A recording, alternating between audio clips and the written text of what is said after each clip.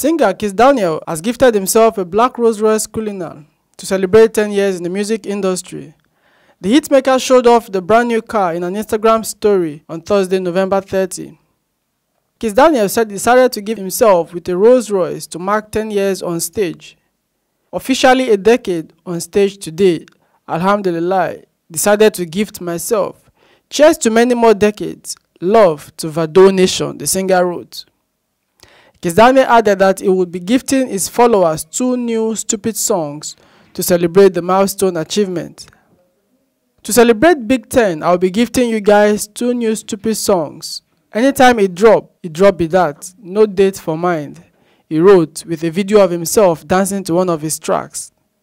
Kizz Daniel posted another video saying that one of the tracks might be released tonight, tomorrow night, or on December 25. No too busy to be babe. This might drop tonight or tomorrow night or December 5th as his spirit leads, he wrote. The Buga star also shared photos of himself on Instagram to celebrate a decade of making music. Lagos, see you December 23rd at Echo for Vado at 10 concert. Love to Vado Nation, he wrote as he announced his upcoming concert.